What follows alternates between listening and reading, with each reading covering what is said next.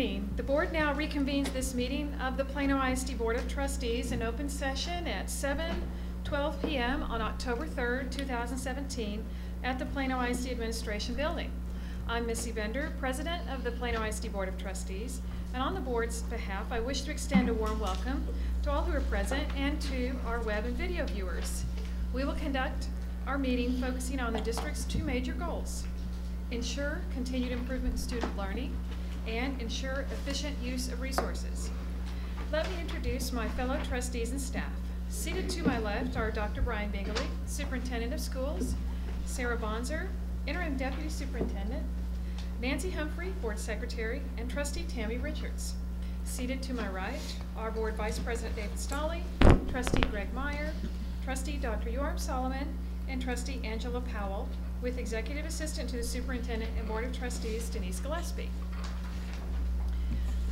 At this time, our Board Secretary Nancy Humphrey will share an inspirational message. Ms. Humphrey. Thank you, Ms. Bender. Excuse me, my voice is leaving me. It's allergies, I think.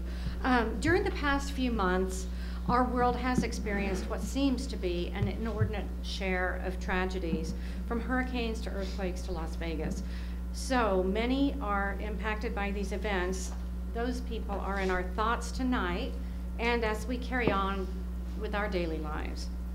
Despite adversity, we're always witness to a boundless and immeasurable outpouring of human compassion, bravery, tolerance, courage, generosity, and selflessness.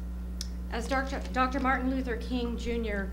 once said, we must accept finite disappointment, but we must never lose infinite hope.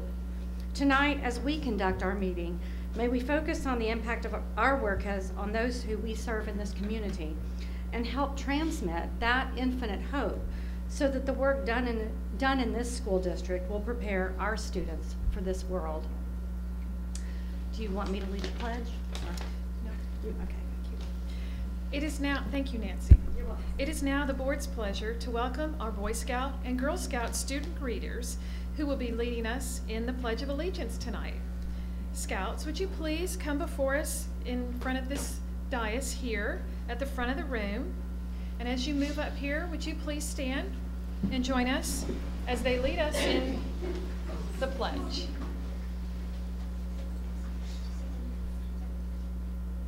I pledge allegiance to the flag of the United States of America and to the republic for which it stands, one nation, under God, indivisible, with liberty and justice for all.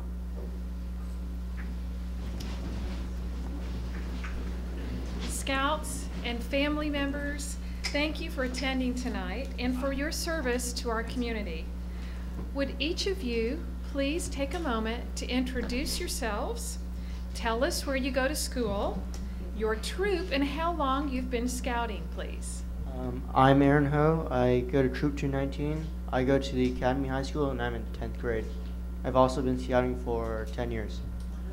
Derek Ho. I go to the Academy High School, Troop 219, scouting 10 years. I'm Cyrus Sakari. I go to Murphy Middle School. I'm in 8th grade and I've been scouting for 8 years.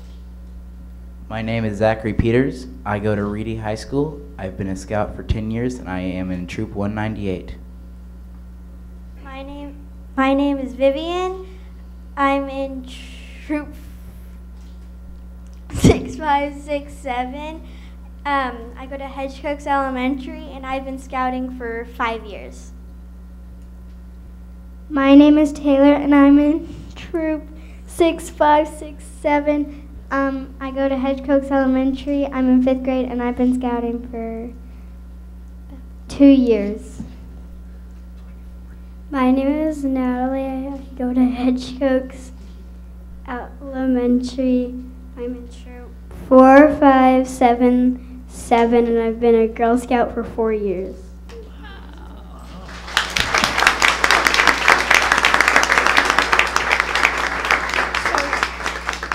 Please stay at the front of the room and we're going to take some pictures. And then once we've done that, then you and your families are free to leave because I know you have a very busy evening I'm sure, getting ready for school tomorrow. So how would you like for us to do pictures? Do you want us to just back them up here, or do you want to leave them there?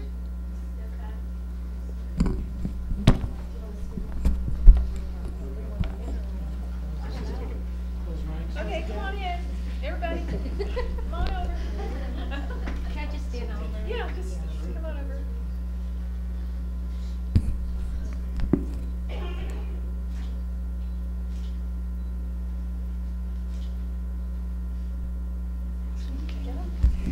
So, board members, do you have any comments you want to share with our Scout friends who've joined us this evening? I would, if you don't mind. Go right ahead. So both of my kids are going to graduate this year, but they're both still in scouting. And I'll take just a quick minute to relay a story from our former governor, Perry. He met them in 2013, and what he told them is that he hires or appoints hundreds of people a month as governor, right? And his staff has one directive, and they take all the resumes and they divide them up into two piles. And those two piles are the Eagle and Gold Award recipients and everyone else. And he hires from the first pile first. So my advice to you tonight is stay in scouting, finish your Eagle, finish your Gold. And when you're selling cookies, by the way, girls, come back and see me, okay? Yeah. So, thank you. And I buy popcorn too. I'm a proud mom of an Eagle Scout. And so I think that what words he just said to you are very important. Stick with it. And sometimes you don't realize at this age how important it is, but when your resume is on someone's desk looking for a position and they say, oh, Eagle Scout gets in front of me, that's pretty significant. So when you're grown up and out of college and trying to look for a job, it's a very meaningful thing. And I sit on the Circle 10 exec board, and so I kind of know what takes place, what it takes to get these programs. And you guys guys and girls are in great programs, and really applaud you for being a scout. And I want to say, it's great that you're in Cub Scouts, and to praise the parents too, because I know that it takes a lot of work, that parent involvement, for these kids to be in Cub Scouts. So thank you. Thank you, students, for joining us this evening. I know that you and your families are busy on a school night, and we appreciate the service that you're providing to us and to the community, and enjoy your fellowship with one another and with your significant others that, in your family that might be, or special family friends that might be participating with you. Thank you for joining us, and you guys are free to head on out.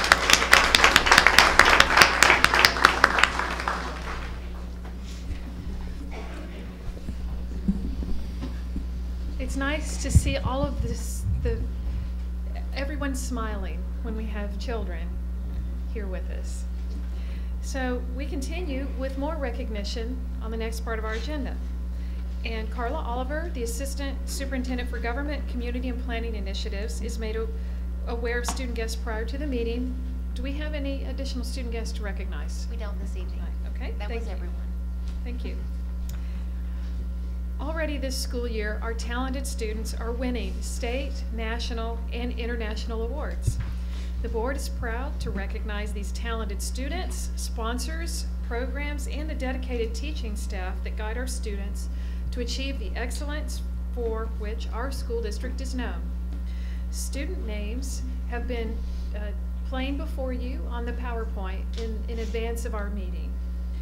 And we're proud this evening to commend our 124 National Merit semifinalists from Plano East, Plano, and Plano West Senior High Schools, and the Plano ISD Academy High School. Our science students, they got an early start winning awards. In July, at the International Genius Olympiad, our students won 3 gold and 7 silver medals in international competition. And nationally, 6 middle school students from 4 Plano ISD middle schools were named in the Broadcom Masters Top 300. We even have a lot of student performers who excel in the fine arts level at the national level. Our music programs have won 10 Mark of Excellence Awards from the Foundation for Music Education. And we are sharing a board resolution with each director. And in September, a board resolution was shared with the Plano East Band directors for the Earl D. Irons Program of Distinction Honor. In the visual arts, 7 students won at the state level of the annual fire prevention poster contest. Congratulations to all of these students for their outstanding achievements, and to the parents and to the teachers who led them.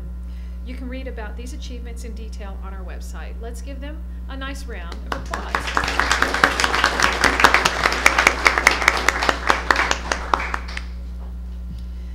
We will now move to the regular public comment portion of our agenda. For the public comment portion of our agenda, the board has public comment cards that are accepted from 6 to 7 p.m. Cards are not accepted after 7 p.m. and are not transferable to other parties or speakers. All cards are collected and given to Carla Oliver or a representative of the Communications Department who will present the speakers at this time. Ms. Oliver, do we have any speakers for public comment? We do have 2 speaker cards. One is an agenda item and one is a non-agenda item. Okay. All right. So pursuant to board policies BED legal, BED local, and BED exhibit, the board may place reasonable restraints on the number, length, and frequency of presentations, so long as it does not unfairly discriminate among speakers based on their viewpoint. The board is not authorized to discuss or act on the public's comments or complaints if the subject is not on the agenda. If a member of the public or the board inquires about a subject for which notice has not been given, the board may only make a statement of specific factual information, recite existing policy in response to the inquiry, or refer the person to a staff member for more information or assistance. If the subject of the public comment is already on the agenda for the meeting, the board may invite the speaker to stay until the board reaches that topic on the agenda. 30 minutes in total have been allotted to hear persons who desire to make comments to the board. Persons who wish to participate in this portion of the meeting shall complete the appropriate public comment form before the meeting begins and indicate the topic about which they wish to speak. No presentation shall exceed 3 minutes. If you're not finished speaking by the end of your 3 minutes, I will interrupt you so that we can move to the next person. Delegations of more than 5 persons shall appoint 1 person to present their views before the board. Finally, pursuant to Texas Government Code Sections 551.074, 551.0821, the board will not permit the presentation of personally identifiable information regarding a student, and will not discuss the appointment, employment, evaluation, reassignment, duties, discipline, or dismissal of a public officer or employee, or to hear a complaint or charge against an officer or employee pursuant to Texas Government Code Section 551.074. Should a speaker wish to address one of these issues, they must do so through the appropriate local grievance policies, namely FNG Local, DGBA Local, or GF Local. Ms. Oliver, would you please call the speaker to the podium and then state your name and address, please? Thank you, Ms. Carolyn Mobius. My name is Carolyn Mobius, 1412 Parkview Lane in Murphy, Texas, and 3 minutes isn't long enough. I'm here to talk about the agenda item on concussions. So I wanted to share, some of you know and some of you do not know, that my child, and I'm going to cry, so it's going to take me longer. My daughter suffered a concussion on October 28, 2016. It's been the most difficult experience I've ever experienced, much more difficult than running for school board. This has been a very trying time for me emotionally, to try and keep my child's spirits high and help her cope with this unfortunate accident. I have thankfully visited with many people here at PISD, as well as trustees and teachers at our school, from McMillan to Pesh. I am very excited to read about some of the steps forward that the group will be or that PISD is going to take. One of my comments, will you please give me a minute warning? Whoever's going to do. Oh, good. I'm talking 15 minutes. Okay. One of the things I'm very grateful for is that there's going to be a concussion subcommittee. What I would like to encourage the subcommittee when they meet is that they reach out to Ben Hogan and ask them to please submit videos of students or children at different levels of recovery process. If I knew that my child would still be post-concussion syndrome to this date, I would have had them video her the whole time so that teachers, principals, 504 advocates, counselors, the whole myriad of people understand what is going on. You would be amazed at the progress that she has, that has progressed over this almost year. I would also like to encourage that subcommittee interview parents and students that have been through this, through concussions. Some people, okay. So the other thing I'd like to encourage is that you review the homebound services. Homebound services, as it is set up, is really not appropriate for concussion students. They really, it's just very confusing when you're at this part as a parent, what to be pushing for and what not to be pushing for, to have that good communication with the parents as well as with the 504 person. There's not enough overlap. So I really encourage the group to please talk to parents and students who have been through this. Because I believe concussion short-term versus long-term versus health issues that are short-term versus health issues that are long-term, they all should have a different kind of protocol when homebound services are considered. Like streaming classes can be a potential thing because there's not homebound teachers that can teach Spanish 3, so my daughter had to drop that. So, and math and science are problems. Okay, that is not long enough. It's nice seeing y'all. I'll be back at the end. Thank you very much. And we invite you to stay for the presentation of this topic shortly.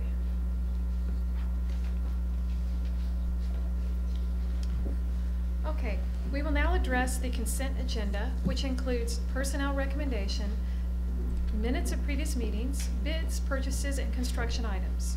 Are there any requests to remove an item or items from the consent agenda for further discussion? Not for me. Okay. Do I have a motion to approve as presented? So moved. Do I have a second? Second. All in favor, please raise your hand. Motion passes unanimously. Dr. Binkley, would you like to make an introduction? I really would. Thank you, President Bender. And we would like to welcome soon to PISD Mr. Randy McDowell, who will join us on November the 6th, I believe, as he transitions into our next Assistant Superintendent of Business Services. So he'll get to work alongside Steve for just a little while.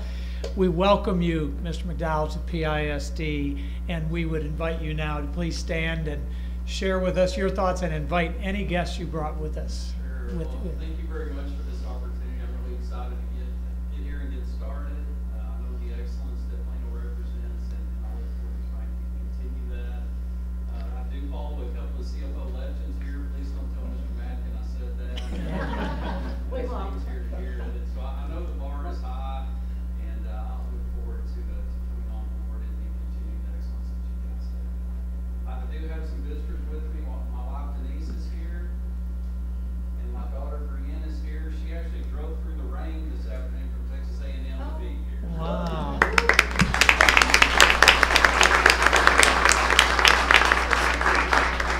Well, before Ms. Bonzer has some comments that I know she wants to make, I always want to share with those who did come with you, thank you very much for being here. And beyond that, thank you for all the patience and the love it takes to help us, allow us to do the work that we do. So thank you for being here this evening. So I get the point of privilege to say welcome to the team, Randy, and it's so good to see the McDowell family here. But yeah, I had the opportunity to work with Randy in the past, and I'm so excited that he's going to join the Plano team and the Plano family. And so I also want to just express thanks to Rockwall ISD for being good neighbors and working with us to meet the start date that works best for Plano ISD, because it sure does help our transition from Steve to Randy for Rockwall being so kind and generous with meeting timelines. And then in an effort to support your family one more time before you start the work, you don't have to stay for the meeting. Y'all should go eat dinner or something. So you're free to go, and thank you for taking a chance on Plano ISD and joining the team. It's great to have you. Okay, glad to have you.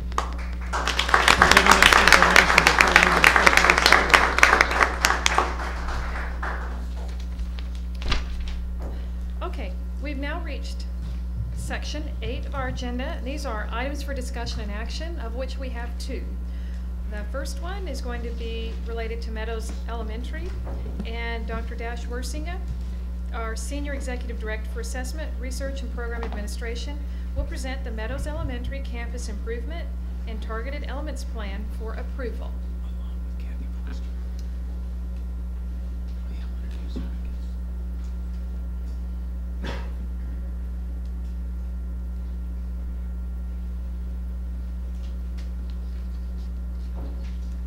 President Bender, as required by Texas Education Agency and accountability rules, we are required to present the Meadows Elementary Campus Improvement Plan and the Targeted Element Plan portion of it for board approval, and before we submit it to TEA. So we are presenting it's technically called the Targeted Elements Plan for approval, and I want to just mention a couple of things before I introduce Kathy Foster, the principal at Meadows. This was, there was a lot of work put into this, mostly at the campus level, in case Kathy doesn't mention this. We started this process in early August, and most probably we spent maybe 1,000 hours or more on this at the campus. It involved district staff, campus administrators, and almost each and every staff member at Meadows. So I want to let Kathy say a few words about how they went through the process. Thank you. It's a pleasure to be here and to share the process tonight. I guess the first thing I'd really like to say is thank you to Dash and our district staff, because Meadows, we call it Team Meadows. It's not just our staff working towards improvement, it's all of us, and that means a lot coming in new to know that there is a lot of support here in our district, and they're just a phone call away. So many of which are already on our campus a lot, just supporting us as well. So Dash asked me just to share a little bit about the process that we've gone through since August, beginning first with meeting Peggy Dickerson, our PSP, who we are working with. She came and joined us for a meeting on campus with district leadership as well to map out our steps in terms of improvement and how we wanted that to take place. And a key component of that is that it's not just a small group of people working together, but it's a collaboration between the district and the staff and her support and guidance. And so I'm very appreciative of that. Following that meeting, we all worked together to meet with all of our staff, and we felt like it was important for Peggy to be a part of that, to explain her role, to answer questions, and to really just help people understand the process. And so every grade level and every team met with her. We spent a day doing that. And then following that, we picked up on our campus needs assessment and walking through what does our data say, where are our strengths, and where are the areas that we want to improve. And we spent an entire day with our leadership team from the campus, teacher leaders, administrative leaders, counselors, SEL teachers, and district staff. And so we had representative from all content areas, administration, multilingual, special education, and student services, just to make sure that we considered every aspect of student learning on our campus. And so after a long day's worth of work and digging into the data and identifying areas, one of the steps in the process is to identify problem statements that are areas you want to target for improvement, and we were able to do that. We met again after school one day to begin what we would call the root cause analysis process. Peggy was very instrumental in walking us through these steps and stages. But not only did we want this team of leadership and district staff to be a part of that, we went back to our teacher teams and shared with them the process that we'd gone through and where we were, to gather more input from the people who've been on our campus in terms of the why and where we are and why we think we're there. And then the next step being identifying root causes, which are outlined in our plan, and then the activities that we want to do to improve and to continue to move forward. So those are outlined in the process, and I hope that you're able to see that in our plan. We had a principal's coffee this week where we shared this with our parents. I'd previously met with our PTA to make sure that they were aware of where we are and their importance in moving forward. Our parents were very receptive at our principal's coffee and very willing. Everyone said, you know what, I said, is this something we want to continue in terms of coming together? Donuts and coffee are a big hit, so we'll continue those. But the great thing about it was people said, we don't need the donuts and the coffee, we're going to come. And everyone agreed to bring someone else the next time. And I just think that's encouraging, and it was excited. I was just ready to, you know, it carries you through the next day and then those to come. And we also have met with our site-based improvement committee to review the plan, to make sure that we've covered all the aspects in which we want to continue to move forward. And then tomorrow we begin with our curriculum and instruction team. Lori's team is coming over, and one of our action items we start tomorrow afternoon. And our staff is committed to improvement. Our staff is committed to our kids, and we don't want this to just be a one-time improvement, but it's something that we are committed to long-term into ensuring our students' success. So thank you for the opportunity to be a part of that. Thank you to the people who've supported us. We're ready to go and excited to move forward. Any questions? Yes, and I don't ask any of this as a criticism because I know both of you are new in these roles. It just grieves me when I look at a Plano school and I see that only 6% of the bilingual 5th graders pass the reading test. In Plano, that shouldn't happen. I think as a board and as administration, we've been slow to recognize some of our needs. I'm glad that we've sort of turned that corner. So the question I ask you, and please be brutally honest, is do you have the people resources to do this? Because these are just words on paper. If you don't have the people resources to make this happen, then it's hollow. So that's what I'd like to know. I really feel like we do. I think that the first step was just coming together and kind of determining the current reality in terms of our practices and our understanding, and then with our district support staff saying where is it that we want to target our improvement. Bilingual is obviously, you can see, one of those areas. I think bringing clarification to what our role and our desired outcome is really been what's critical. And the people are there. We have the staff, we have the people, and we have the district support. It's really about focusing what it is we want to do and then how we're going to measure our success along the way to know whether or not it's working. I really do feel like if for any reason we needed something, there is an open door into any office and we can ask. And I encourage you to do that because for too long in Plano also people, I think, were subtly told not to ask to the detriment of the students, and we just can't have that. I also have a comment about always making sure we've aligned the curriculum, the teachers are actually teaching the curriculum. I have a friend who taught in a challenge school for years, and so she taught 4th grade. She would breeze through the 4th grade curriculum so she could keep her job in Plano, and then she would teach the 2nd grade curriculum that those children needed, because even though they were 4th graders, they were behind tremendously. So I want us to recognize that children come to us from very different places. They may be in 4th grade, but if they haven't mastered 2nd and 3rd, you might as well be teaching them in Greek. And so I want to make sure that we also don't criticize hardworking teachers who are actually teaching what the kids need versus saying, oh, that's not aligned. So that's my plea as well. I would agree that, you know, our job is to meet our children where they are and then to take them to where they need to be. And doing that's not easy. If it was easy, I think everybody in the state of Texas would have figured this out. It's not, but it's a commitment that we have, and it's a realization that we have that when you have a standard here and we walk in here, how do you close that gap? And that's really what we're working on. What are the strategies that do that best? And when you look at a curriculum, you look at what those things are that kids need to know, but there are prerequisite skills that align and that are chunking information so that you can move forward more quickly and more effectively. And that's our job, is to help teachers do that and to do it for not just one subject, but for all the subjects. And so I appreciate you recognizing the difficulty of that because it's not easy. And that's what we're going to try and move forward to make sure there's support structures to have that happen. And we want to make you proud, Carolyn, because you actually helped bring forth a number of these challenges over the years as one of our fellow colleagues.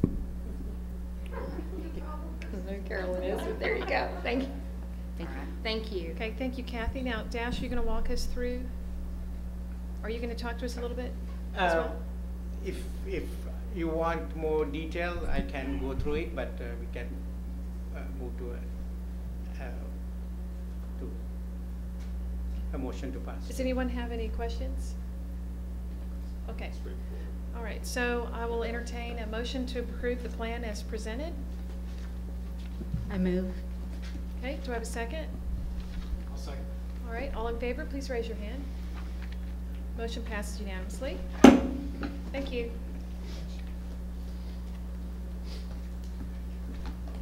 All right. The second item for action today is the completion of our board advisory committee goals for the 17-18 school year. There are 3 goals. We considered 2 for 2 committees last meeting or so, and then this is the balance of 3. Let's talk about them one by one. First one is Career and Technical Education Advisory Committee. There are 2 goals presented here. One is to explore opportunities to provide appropriate career pathways and community support for students with disabilities. And the second item is identify opportunities to teach coding from K to 12. Okay. Any comments? Big hooray on the coding. Way to go, Yoram. I think that would really differentiate our students. It will allow us to start to bridge the divide between women and men in technical fields. If you start in kindergarten, then it's just something normal for children of both sexes to do. So I'm really looking forward to seeing how we actualize this on our campuses. So I actually met with a few people that deal with that. I was somewhat skeptical on the K part of it. You know, I can imagine you can start pretty early, but I was assured that there are programs like this that starts at kindergarten. Programming is I remember watching a TED talk at SMU a few years ago, and there was a student there, a high school student, and he had the video that we recorded was about how everybody needs to learn programming, and it touched a chord. This is something that's important, and I think that if we look into the future, that's going to be part of everybody's life. Okay, I have a couple of thoughts here. On that item, is the deliverable that we're looking for a list of opportunities by some grade ranges? A list of opportunities by what? By grade ranges. So if someone's studying K to 12, would you say, okay, for K to 2, here's some options, for 3 to 5, or whatever breakdown? Is that what we're looking for in a deliverable by form? grade ranges. Whatever recommendation to cover K through 12. Okay. So I think that makes sense. There are probably best practices in other districts. There's different languages developed for different ages. And so I think we could put together a robust plan for our children. Okay, so right here, I just want to get really clear about what we're asking for. Yes. That's why I'm asking these questions. This says identify opportunities. Mm-hmm. So to me, opportunities is simply a list of language, programs, whatever is appropriate. That's a good point. I think we need to add identify best practices as well. And maybe add one more thing, and that is we're not talking about COBOL. I know COBOL. That's about it. You just dated yourself. All right, on the first item having to do with, I presume it's opportunities for career, so it's looking at career and technical education for students with disabilities. So on this note, I just made a comment to myself. I would just say, let's make sure that in the exploration of that, in the context of this committee, that they're collaborating with our special education staff and or parents in that process. So it's not just a group of people that don't have any exposure to that, coming up with a list of things that might not even be appropriate. So that's actually how we started that, as collaboration. I think we got some pushback from the Special Education Advisory Committee that wanted to focus on the adult transitional program, because we believe exactly the same thing. It has to be collaboration. So to me, however that collaboration makes sense, it can be staff or other parents. Okay, so I just want to make that comment. Are you clarifying the language here then?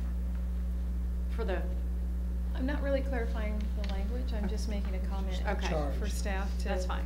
Be, you know. The deal is, you know, these folks, they, you know, probably aren't staffed from that department. Mhm. So they're gonna have to reach across the lines and, Okay. that's all. That's fine. Okay, so, comment? Yeah, I've got one more on the second goal, the identifying best practices, or however we're going to word that. I would also maybe, as a subset of that, look for best practices to recruit students to those items, because I think we want to not just offer the opportunities, but what are the ways to get students actively engaged and involved in those opportunities.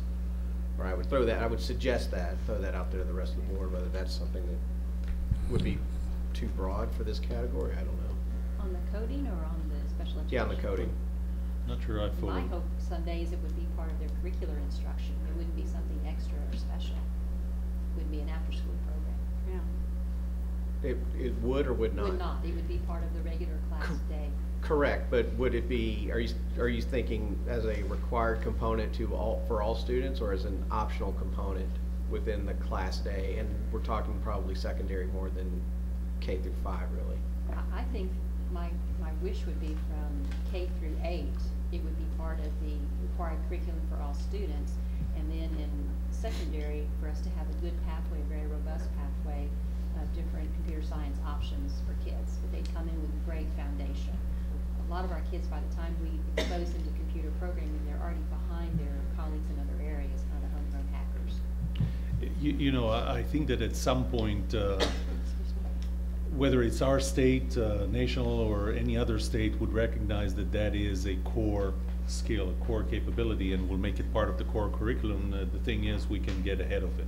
Okay, so if what we're talking about then are best practices and opportunities to actually implement that into the curriculum for all students, I think that's something altogether different than what I was thinking, which would have been more of a career pathway at the secondary level and providing best practices to provide that opportunity. I don't have enough information about, I mean, I'm not expert in this, but, so I don't have an opinion about whether it ought to be in the core curriculum or not. I'd like to just learn about opportunities and best practices first. Yep. Before making a commitment, one way or another, because I'd like to hear staff weigh in on, you know, maybe that'll come in as a best practice, that one should do that. In terms of scope, and I don't know if David Hitt, is he here tonight? I know he will be leading this, but is this scope too broad? Is this too much for them to do, or is this okay to accomplish in? Okay. I don't hear an objection from David, so. Yeah, we can add goals. We want to set this committee up for success. Sure. Right. I think as an advisory committee, they can certainly study, look at other districts, what's working in other places, and bring lots of information together. I don't know that they're the committee that actually plans the implementation piece, Right. so they can gather and make recommendations about all of these things you're just suggesting.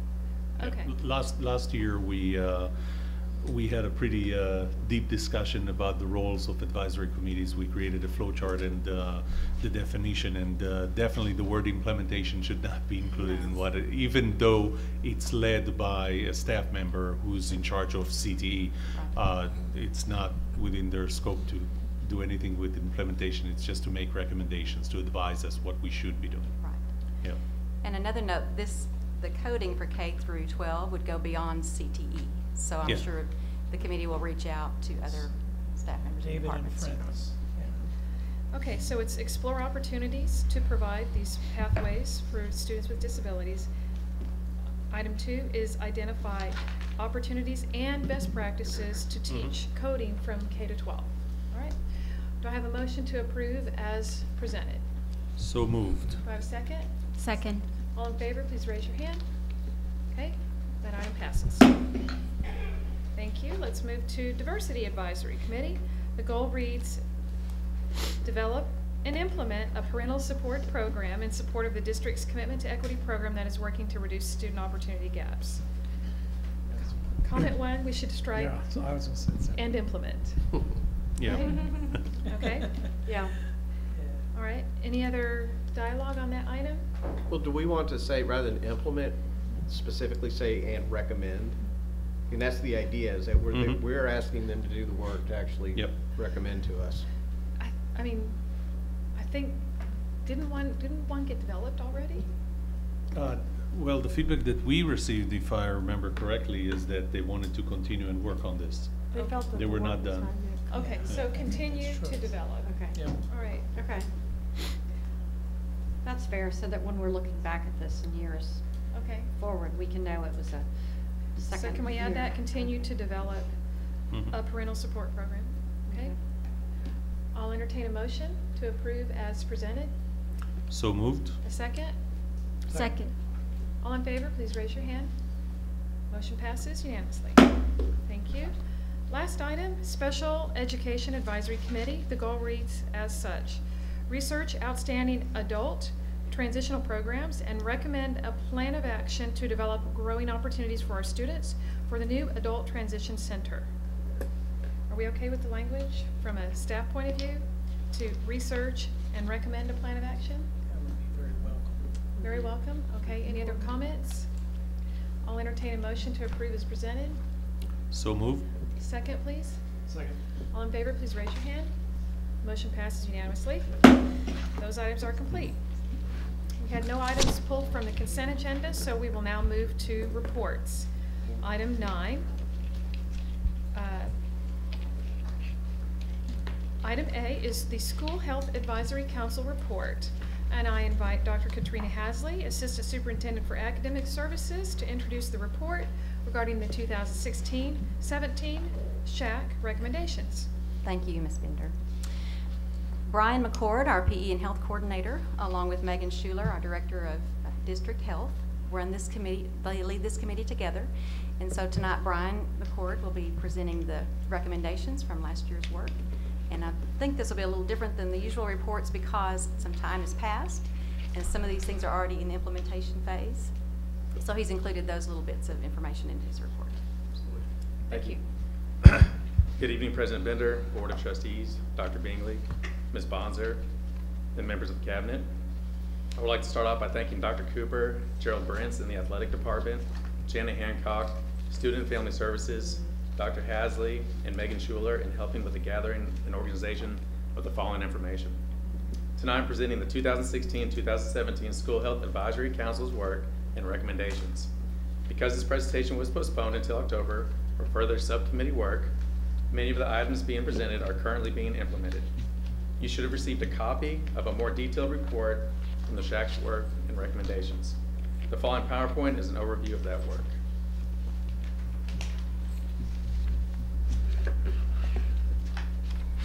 The School Health Advisory Council has many responsibilities, but the main purpose of the committee is to ensure the local community values are reflected in our health education.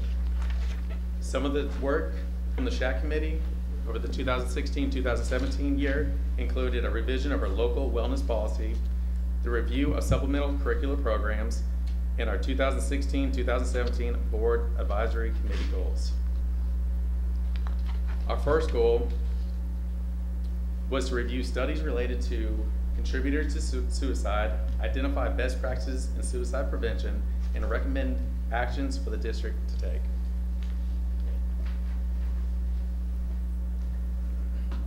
The committee heard from the following programs on the topic of mental health and suicide prevention. We heard from our own guidance and counseling department covering our current practice. We heard from Benita Halliburton from the Grant Halliburton Foundation, which has a number of programs aimed at teaching people how to recognize the signs of distress or suicidal crisis in a young person and how to lead them to help. We heard from a representative from the Suicide and Crisis Center of North Texas, specifically discussing mental health screening. We heard from Dr. Jennifer Hughes from UT Southwestern concerning the Youth Aware of Mental Health, or YAM program. YAM is a Universal Evidence-Based Mental Health Promotion Program. We also heard from Plano ISD's Social Emotional Learning Advisory Committee. The charge of the committee is as follows. In Plano ISD, we will grow to understand and manage emotions, care for self and others, develop empathy, build resiliency, and solve problems effectively and ethically. Social emotional learning will empower students to become responsible, productive, and contributing members of a global community. So our first step was identifying these practices.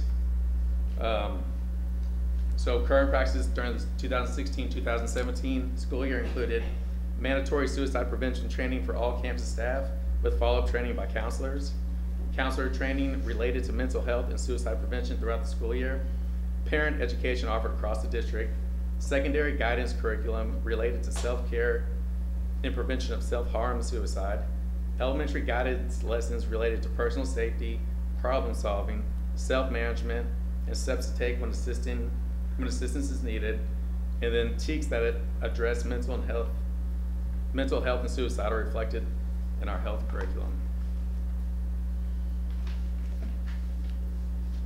The following slides represent the 16-17 recommendations in any current implementation. The color highlighted represents a specific group. For example, this first slide is focused on our students. Based on PIC's current practices, there was a recommendation for a revision and expansion of our K-12 counseling curriculum. Currently, all counselors are presenting a revised curriculum over mental health and suicide prevention to their students, the introduction of PACT, which is Plano Acknowledges, Cares, and Tells, and that's being distributed across to all students, not just 612.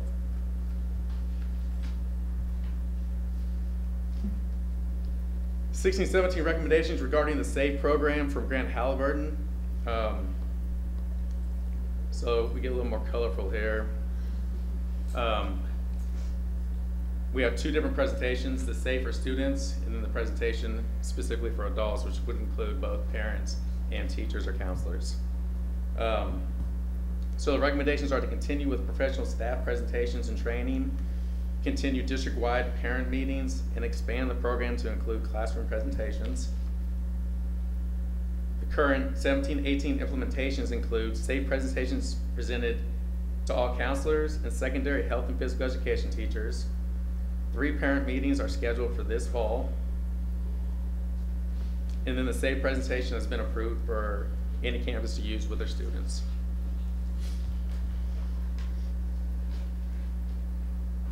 The 16-17 recommendations for YAM was to pilot 2 campuses beginning in the fall of 2017. The current implementation is that we are currently working with UT Southwestern and implementing, we're set in the process of including this program in all health classes 9 through 12. What are the campuses that we have the pilot in now?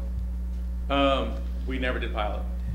We went right to, we thought staffing wise we need a pilot, but after realizing that they had the staff to go ahead and include it into all of our campuses, we moved forward with it. In regards to social and emotional learning, the 16-17 recommendation was to continue to expand strategies to all schools. The 17-18 implementations include all campuses implementing SEL strategies with their teachers and students. After research, the areas that stand out include the continuing of education of students, staff, and parents, and being aware of signs and symptoms of mental health, suicidal behaviors, and getting those individuals to the appropriate help.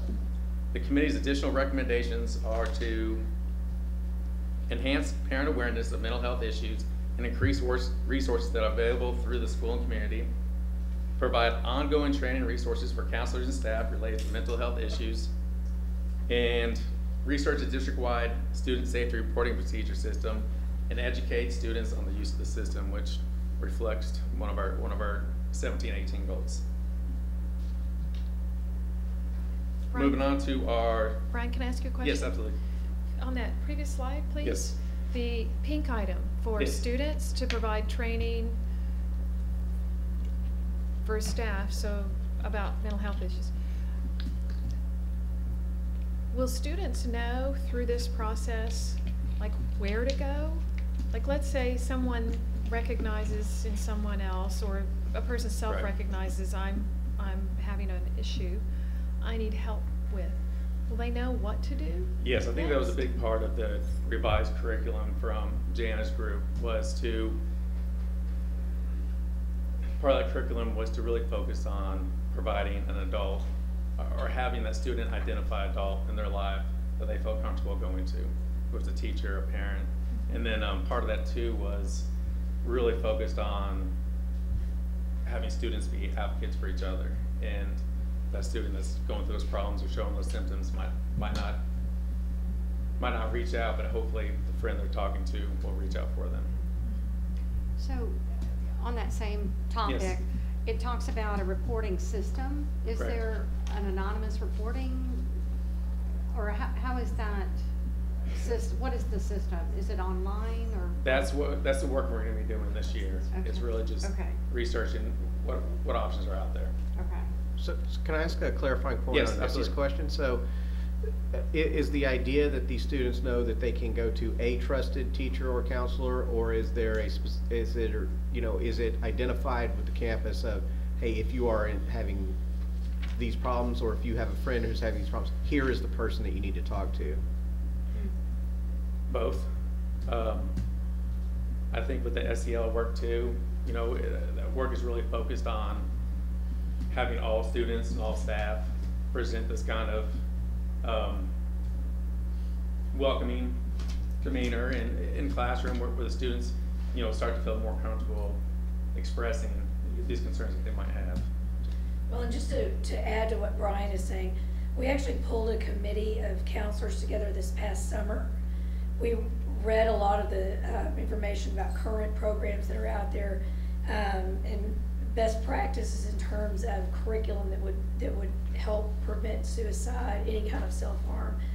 And pardon my voice, I think I have the same allergies. Yeah. But basically, what we came up with was a lesson that not only included the signs and symptoms that you should be aware of if you or a friend is at risk or experiencing some difficulty, but what we know and also what we've read is that our students are our best defense. Because as much as we'd like to think they're coming to us and sharing everything with us, they tell their friends first. So one of the crucial parts of these lessons is information about what do I do if I'm at school and a friend needs help, or if I need help, and what do I do when I'm not at school. So we really feel like we've equipped them with that information about who to call, what to do, when it's okay to dial 911. And what we're really seeing already is that our kids understand this. It's a simple message. The PACT acronym is really resonating with them, as in I acknowledge that this is a serious issue. I let my friend know that I care, and then I go and tell someone that I can trust and that can help me. We're not asking our students to diagnose anything or assess risk. We just want them to know what to do. And we've already seen evidence that they're understanding that. So that's what's really exciting for us. We've also, along with the work of the Social Emotional Learning Committee, we built in some self-management, stress relief kinds of activities, 6 through 12. And our elementary curriculum already is kind of incorporates some of these things, but we're adding to that with the guidance lessons that the elementary counselors are doing. So we're very excited about the curriculum that we're presenting, and we're also excited that counselors have made a really, they've intentionally gone in to meet with their students. It's not a situation where this counselor takes that classroom and this counselor takes the other classroom. They've been meeting with their group of students. So especially with the way we're structured, I think it's so important that a 9th grader will meet their counselor in the first 2 weeks of school. Same for an 11th grader. So, and we're already seeing evidence that that's such an important connection, and these kids know exactly where to go. And I'll just brag on Williams. I don't know if they're here, but they have this big area in their counseling office, and so they didn't go to the students. They broke the students in groups and brought them into their offices to deliver this curriculum, because they said we want them to know exactly where to go. So exciting things are happening with the curriculum, and our plan going forward is to expand it. We're doing a survey that we have students responding to at the end, so that we'll know which elements we want to build on, add more information, or whatever else it is that they need at this point. So is this getting to 100% of our students? Yes. Our Special Programs Center is doing these same lessons, so yes. I guess I have a question about a previous slide if we're opening up questions, but the Grant Halliburton Foundation, we talk about continuing district-wide parent meetings. Mm-hmm. So how are we getting parents involved? We have been promoting that through the campuses. It's also on the website. It's difficult, as you know, to get large groups of parents to come in the evenings. We also have some PTAs that have done similar programs, either with Halliburton or other groups. So that's what we've been doing is website, e-news. I sent it out to all the principals today so that they can remind their parents again. Mm-hmm. Before we go on to goal 2, I just really want to give a shout out to the work in the social emotional efforts that we've put in, and along with those, some good restorative practices that our teachers have really embraced. And I know we're really focusing here a lot on wellness and so forth, but in talking with Mark, look, I'll make you wake up out there, Mark. Our suspensions have gone down 2 years in a row. The state requires us to report discretionary alternative education placements, which is almost always people didn't get along with somebody somehow in a most egregious way. Those have gone down dramatically, including gap reduction for some of our subgroups. And when our teachers were asked, the biggest gain I think on our teacher question was that our kids are good at accepting their peers and seeing things from others' points of view. That went up to like 93%. And our secondary kids themselves said, yeah, I think I'm pretty good at that. they said 90%. So, the antidote for bullying isn't really anti-bullying programs, it's empathy, right? And I just think we have really done a very credible job in trying to bring this, and then it comes full circle, right back to the conversation we're having here when we're facing those issues of bullying, and we're helping people interact with each other in ways that are far more healthy. I just thank everybody for their involvement in that work, and in the end, I don't know that we could fully measure how valuable that is.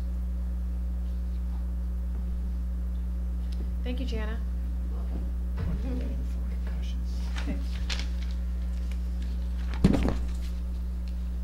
Okay, moving on to goal 2.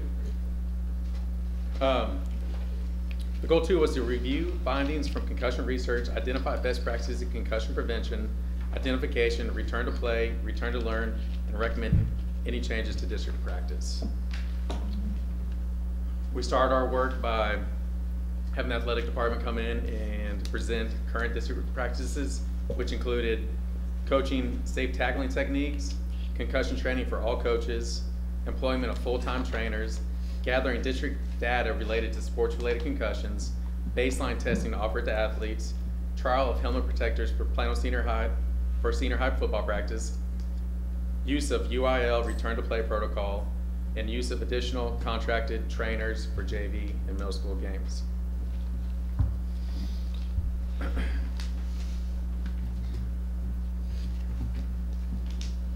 A concussion subcommittee was formed to gain further research.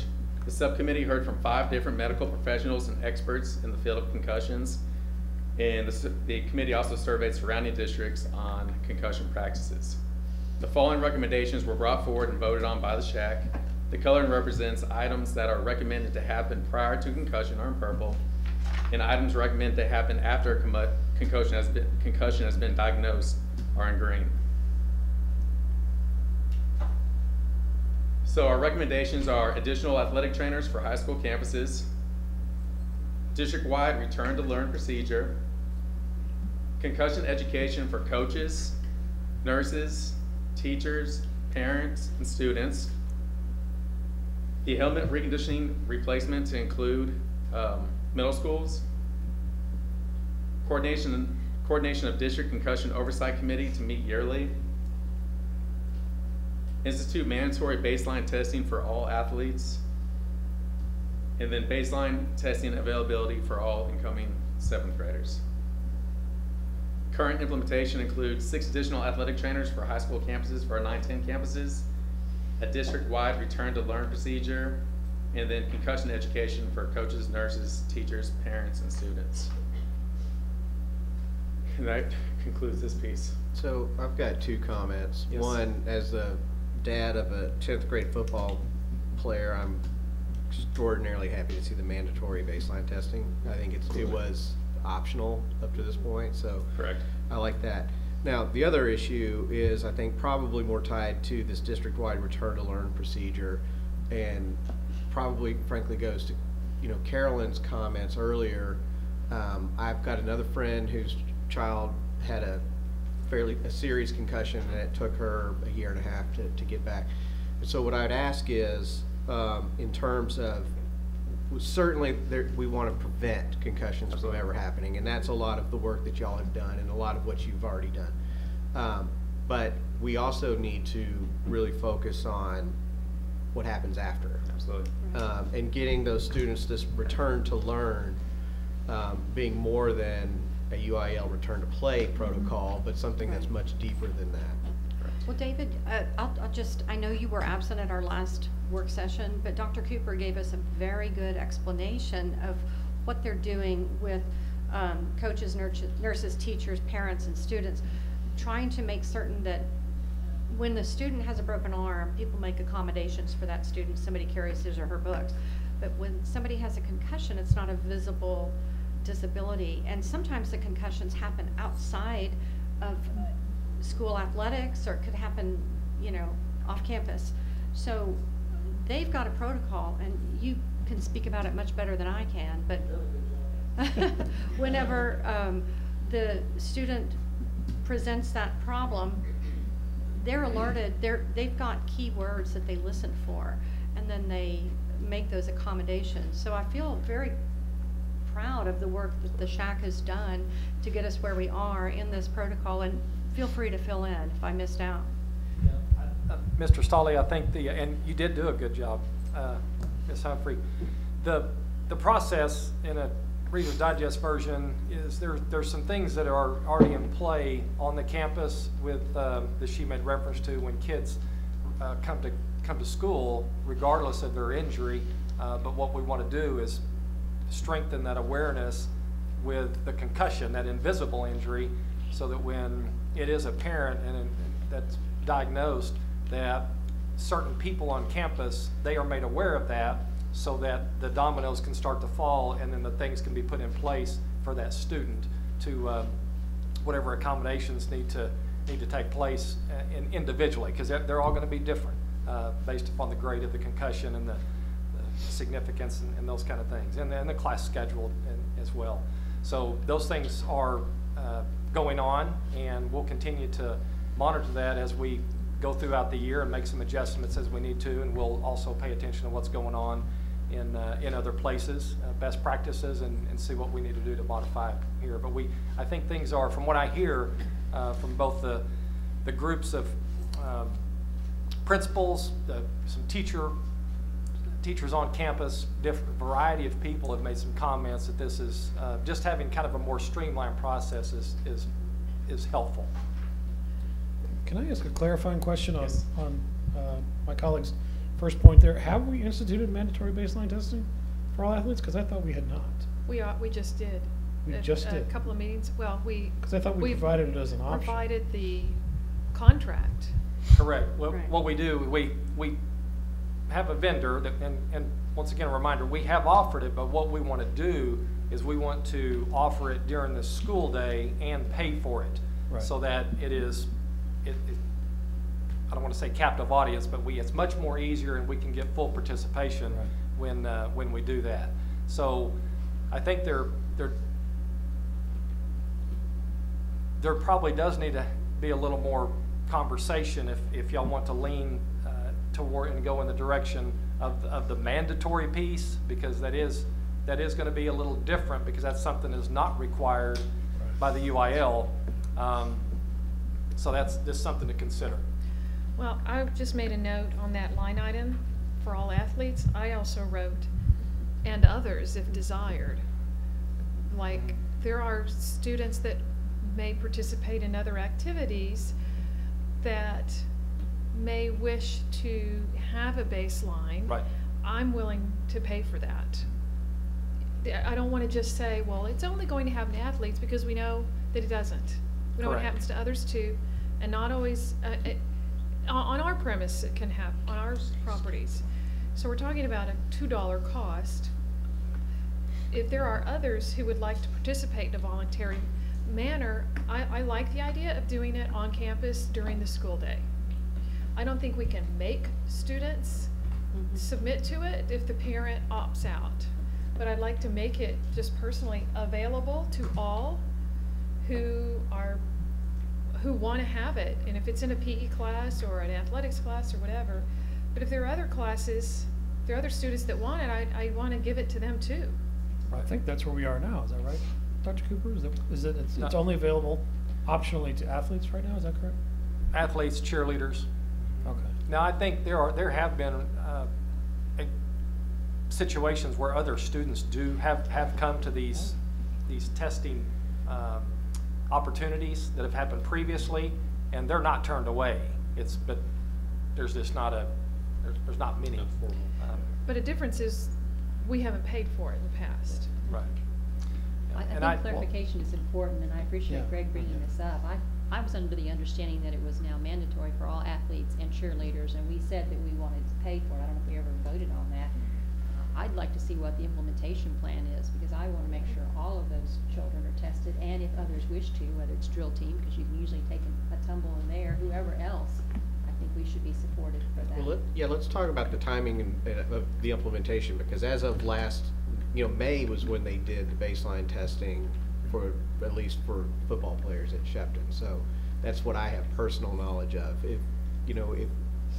Is the idea that at this point we will implement a mandatory testing? If we have this conversation, we all agree, yeah, we want mandatory testing.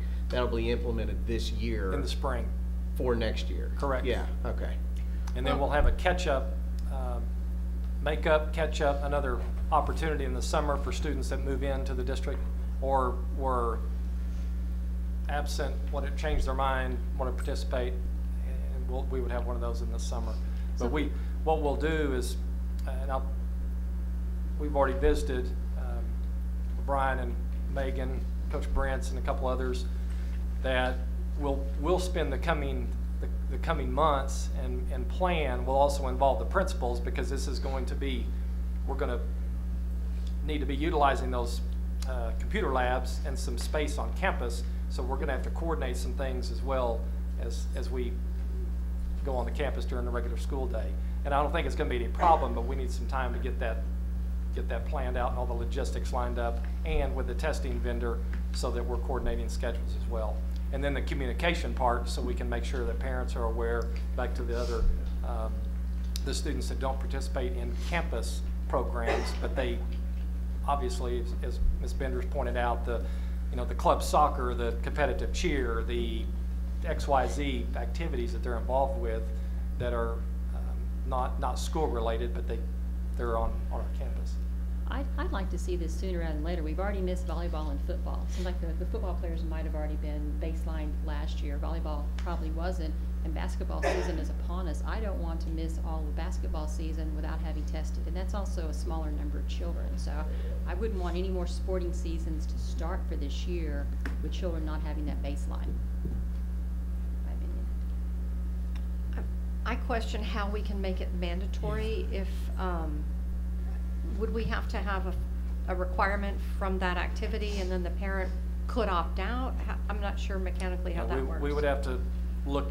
We'd have to look into that as far as adding additional requirements onto an activity.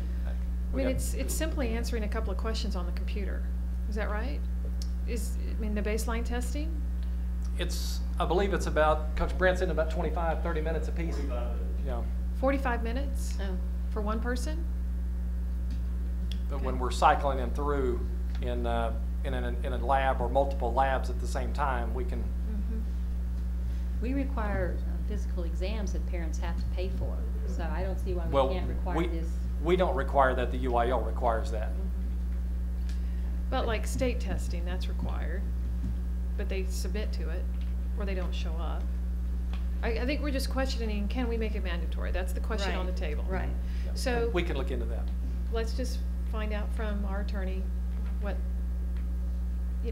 what an opinion is on that. Okay. 'Cause we obviously don't know.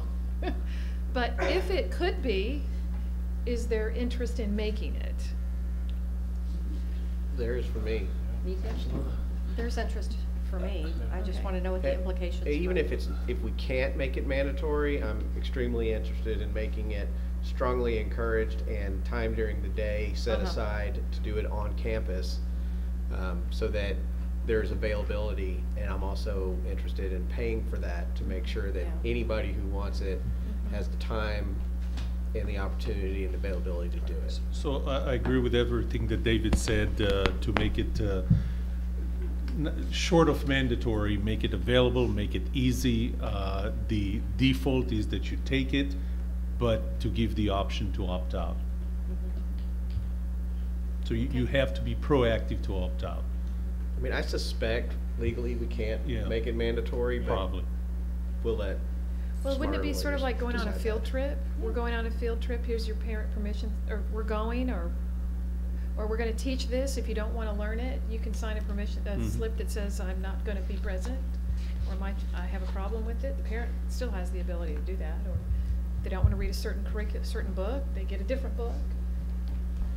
Also, I'd like to understand what we all think about basketball season, because actually 3 deaths due to concussion occurred in this district due to basketball. So I would not want another season to go by without baselining those children. Well, I think probably I'm all for getting this implemented as soon as possible. I think the question then would be for Carrie and Gerald is how quickly could we set something like that as a, is there an opportunity to do a fall testing first, certain, maybe make it, optional for whatever students, but offer it during the day in the fall, and then in the spring have a more robust program for the following school year. I mean, that's an option. Yeah, we can get with the vendor and see what we can facilitate with them. If we could do something like in December, that would cover all of the spring sports and activities. And then again in May for the following year. Perhaps that's an option. So if you could investigate and let us know what you discover, that would be great. From the mandatory piece and the from the mandatory piece. Okay. What are the particulars around that? Number one, and number two, is it possible to do a 2-step phase-in, so that we capture students as soon as possible who are engaged in these activities this year? Well, it may improve logistics going forward to do a 2-step, because then you've got the students that are in the fall games. They may not be all new, like the ones in the fall may be covered, and you don't need to do them in the spring. I don't know. You're multi-sport student. Yeah. Yes, multi-activities. Also, is it possible to send to us as board members the written information that goes to parents? I'm just curious about what we're sending to our parents. Well, we don't have it yet because You're going to make it? We didn't plan on implementing it until the spring. Okay. When you've got it, I'd love to see it. Okay. On the parent question, on the return to learn. So leaving the prevention, now we have an incident and we're doing the return to learn. And this might be something that's not yet developed, so that's okay. So child comes, presents information we've identified, we're assigning them a 504 counselor, and a plan is developed. Now, mom and dad or grandparent is at home, unfamiliar with this new territory. Do we have a process, flow chart, or a document that goes home with the parent to say, I know this has just happened, I want you to know what we're doing, and this is what you can be doing, just so they kind of know, here's where I am in the process, and here's what's coming, and kind of where they fit, and they sort of know what to look for, because this is all new, and they're just going to be, I'm sure the whole family is in shock. Do we have something like that developed, or are we going to develop something? The way we understand the process is a student would go to, for example, Ben Hogan. They'd meet with a medical professional.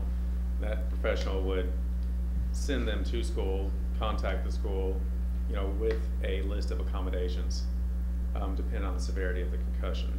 And then we have it set up on campus where we have go-to people who are aware of the concussion protocol, the return to learn protocol.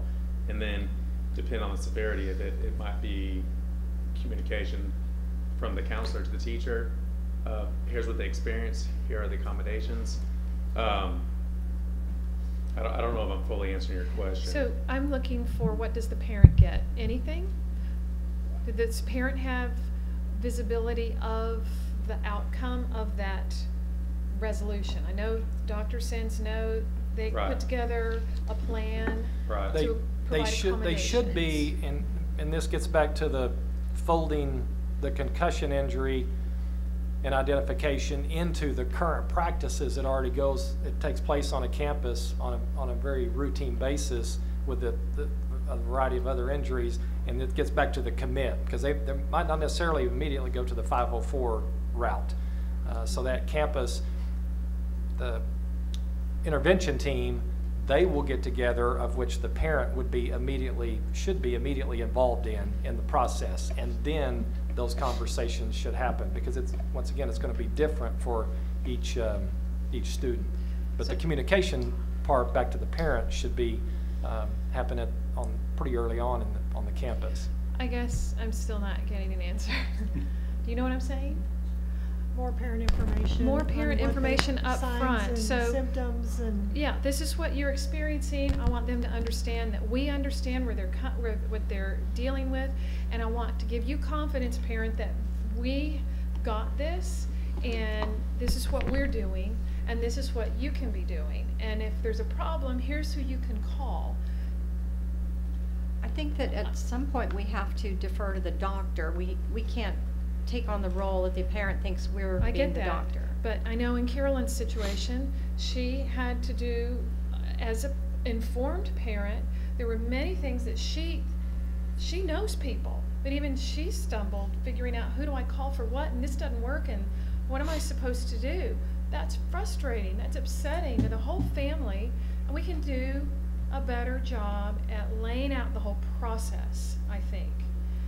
Maybe such a process exists for ARD meetings and such. I don't know if that's documented in the same way.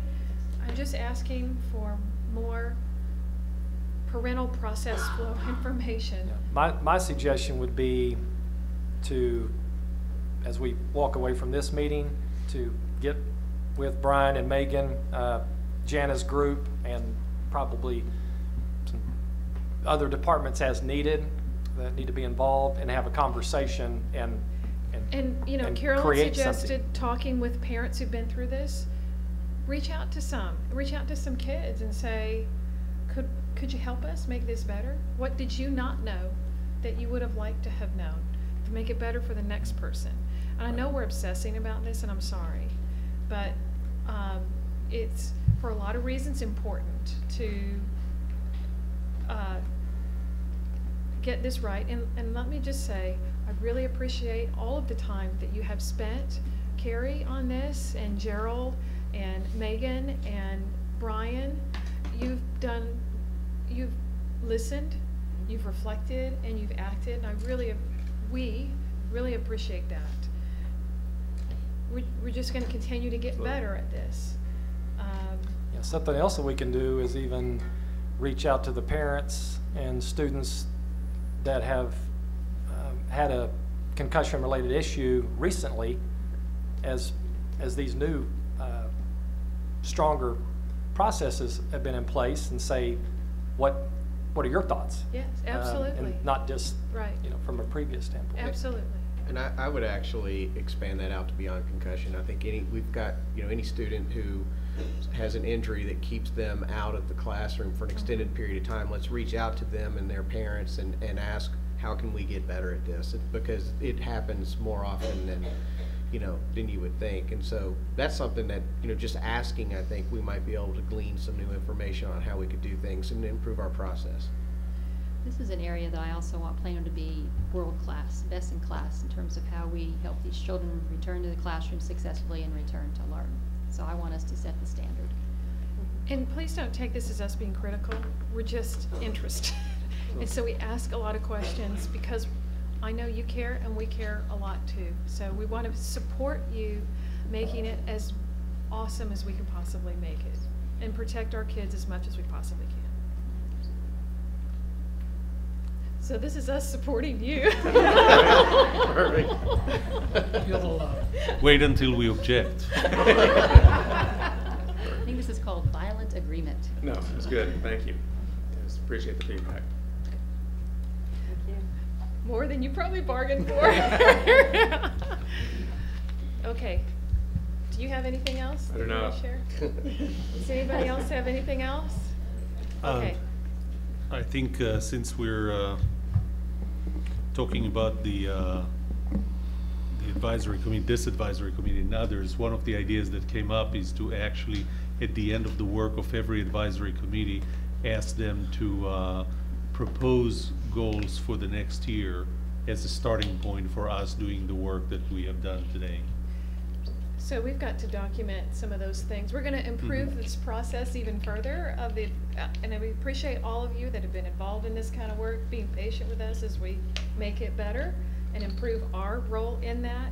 And what Yorm is explaining is that help us make better goals for you by making some suggestions at the end of the year. Okay. So we did not give you that request this time, but all of you for the next year. Yes. For the coming months, and we'll get that information out. But that's some of what some conversation that we've had. Well, and also like on the previous goals that we adopted this year, one was a continuance, so that's okay. Sometimes we need to go further deep into a subject area, so that's fine. So again, thank you for working over the summer, reaching out to all the experts that all of you reached out to, the implementations that you've already put into place. I appreciate all of it. Thank you. Thank you. Okay. One more report is item B, the instructional calendar update for 2018-19. Carla Oliver will provide a report regarding input received for the 2018-19 calendar drafts that were previously presented at the September board meeting. Ms. Oliver. Thank you, President Bender. Just to open our conversation this evening, and for the members of our audience, last month we presented 2 different calendars as a starting point for the board to adopt as an academic calendar for the 2018-19 year. So that is an earlier jump for us, which is part of the process itself. That was the purpose. And so with that, I will say, I'll give you a couple of updates. You received a report in your packet that gave some survey breakout information, and we're very pleased about the responses, and we checked it just before coming into the room this evening before our meeting essentially started. It's been a while now. But right now we're sitting at 4,091 responses. It changed actually while we were pulling information down, so it's already obsolete, my report is. But that gives you an update about how many people have responded. I do have some calendar quick facts that I can go through as far as some of the responses that we've received. I hesitate to make assumptions based on it, but there are some emerging trends, obviously.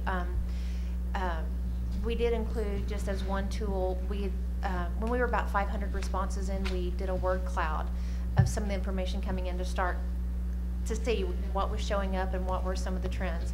That information has been pretty consistent despite the fact that that's not been run again. We see that it's very consistent. We'll probably do that again this month. So we're just midway. We do plan, if you remember our process, we're going to certain groups and providing access to the survey according to the timeline. Right now we're on track with that, with one exception. One meeting that was to be held in September was delayed until October, and so we'll be meeting that, so that was a little bit of change on that timeline. But other than that, we're on track. With the survey results that you have in your packet, again, not to make too many assumptions, that's a big word for me this evening, because you can make a lot of assumptions based on things that you receive in a survey, and I certainly don't want to assume on behalf of the board. But I will say, given the notion of some trends that are coming in, and you've heard me say this probably every year, for those of you that are new to the board, you're going to hear this next year, I'm sure, is that preferences that come in, and truly they are preferences. If you remember, the survey serves the purpose of bringing input into our district, not voting for a calendar, but just absolutely saying this is what works for our family, or this is a preference that we might have. So very quickly, I think I can remember these very easily, but most people want to start after Labor Day. They do want a fall break. They do want a week at Thanksgiving. They want the full time for winter break. And I'm not saying this facetiously. It truly comes in this way. There are different ideas about when and how spring break should be hosted, but definitely a week of spring break. We want to wrap up before Memorial Day. And all those, I will tell you, are mathematically impossible right now.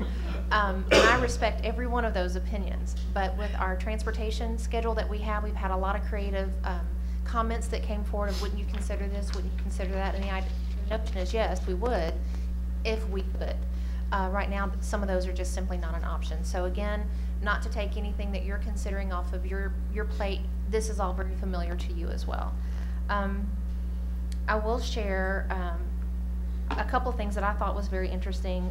By using different collection and links, we know that 1,176 of the survey takers connected to the survey via the link provided on our website. 2,352 connected via social media, which would be either our Facebook or Twitter, and 578 connected via a link shared in our electronic news, our e-newsletter. Let's see where I want to go from there.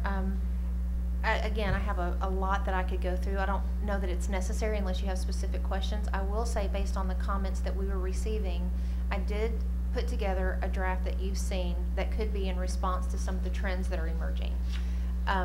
I'll look to you for your direction if you consider that a viable option, or if you would rather not do that. But we would also, whatever comes as a result of this meeting, if there's anything different than the A or B, then we certainly would like to have the opportunity for community input and staff input as well. Meyer? Just a clarifying question. You said there's an alternate you were proposing based on feedback you're giving. Is that C, what we're seeing? Correct. Okay, just to clarify. Thank you. I should have assumed, again, word. Can you talk us through it a little bit? I will. So if, again, for the calendars that you've already been looking at for the last month, draft A has a total of 177 days of instruction. And it would be split by an 87-90 for first and second semester for dates. Draft B, that was also a consideration, or still is on the survey. First semester 85 days, and the second semester would be 92. And then coming into this next calendar, and I will say too, I should have mentioned this first, not just based on the number of days, but calendar A also focused on a start date of Monday, August the 13th. And draft B started Wednesday, August the 15th. That brings a lot of commentary as well among our survey takers. Draft C could be considered another option depending on how you would like to manage this process. I did note a start date of the 15th to be considered. If you'll look in October, there are extra days in there that could be considered a fall break. It wraps around a weekend, but it would be more days than on our current calendar and would bring a fall break to those who have had that outcry for quite some time. Then if you notice, there's still a week in November for Thanksgiving, and the 19th that's in orange on your calendar, that's actually a flex day of learning for teachers. We don't expect them to be at work that day, but they would get credit for having done their professional learning. Then you'll see the winter break depicted very traditionally. And then if you'll jump to May, students would come back that week of Memorial Day, but end on that Friday. So a question about the flex day. How will a teacher prove he or she has actually done their professional learning on that day, or do we don't expect them to do anything? No, I wouldn't say that we don't expect them to do anything. I'd like to ask for someone. Susan, if you'll speak up. Thanks. They wouldn't do it on that day. They have opportunities throughout the summer and during the year to collect the hours toward that day. Is that done in other districts? I don't think we've ever done that. Yeah, we're doing it currently. Yeah, and we track it in My Learning Plan, correct? I mean, so it's, So they buy themselves days in the summer, do a little bit, okay. So what's the breakdown of instructional days in option C, fall and spring? Fall would be 83 days, and the second would be 94. When we talk about balanced semesters, we've had lengthy conversations about that, not only in board meetings, but also among our cabinet and our departments, which we have had interdepartmental meetings about what different drafts versus from student records to financial services to our department to what the board would be considering. The professional learning certainly wrapped around with employee services about teachers and their learning and how they would report. So all that's going on as well. Review. So this is based on 3 waiver days? Is that what we Correct. have now? Each of the drafts that you're looking at would be 177 days. Carla, sorry. Is 177, we have 3 waiver days this year too? Right. Carla, when we, a couple of comments. One, when we think about the number of instructional days, for the spring, can we factor in, subtract out mandatory testing days? Yes. I'll thank you to Dash for stepping forward and bringing some calendars where we could look at. And I will begin to say that I can speak to this degree that he can, but I can tell you that the courses that we're really focused on about that balanced piece really are found in the senior high. It's usually the 1 semester courses because of how that curriculum is delivered. Obviously, for those that are on a full year track, that's a little easier, and I use that word very, very liberally, but I would say that that's less of a concern about meeting all of those deadlines for testing and preparing students versus that 1 semester. Yeah, I mean, I like the idea under that C that we're taking 2 days from the spring and moving them, or vice versa. Vice versa. But yeah, but to know if we're not really losing instructional days because of mandatory testing would be important. And then the second thing I was going to ask you on, you mentioned that there were a lot of people who are accessing the link via various social media outlets. Are you renewing those posts on a routine basis so that, you know, if it's like on a Facebook post or something, that it's kicking back up to the top of people's feeds or Twitter or however we're doing it? I'm gonna ask Leslie to speak to that. Leslie, can you help me with that? I think we put it out a couple of times, but we could do it again. Yeah, I mean, you know, if we're going to post it to social media, eventually it just falls off the radar. Right. So maybe just do that every few days or something to get it kicked back up to the top. Because you seem to be getting a good result from that. We are, and I actually listened even more carefully than I was trying to your question. But yes, we've taken the opportunity to promote the survey itself beyond obviously not promoting a particular calendar, but every opportunity we receive. And the notion that if you were to propose something else being posted, whether you do or don't do that, PTA stands on ready to assist us. They've been very gracious in offering postings on their website and feeds for us as well.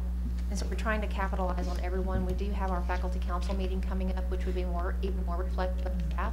We also have key communicators that's coming up, and that would be our first meeting of the year, and it will be a primary primary topic that night. So Carla, putting together option C, you were trying to present an option reflective of some of the feedback that you're hearing, right? Correct. So primarily the feedback represented in this option is a fall break. Yes. Right? It also, I will say one of the things I'm pleased about overall is that the responders to our survey, a little over 55% of them are parents, which makes me happy. Then staff follows, obviously in a close second. But if I'll use this example. If we wanted to talk about the term earlier, start earlier, some people will say the open field questions are very specific and very prescriptive per person. So sorting through those is not the easiest thing, especially if you're considering what does the term earlier mean to one person versus another. That term's going to be consistent with responses. However, one person's saying, we do not want an earlier start date. Someone else is saying, yes, we love an earlier start date because we want to be sure and get out before Memorial Day. So some of the, let me find my sheet right here. Some of the things that I'll share with you from the comments on the survey where we see some trends. While many like getting out before Memorial Day, they would prefer a later start date.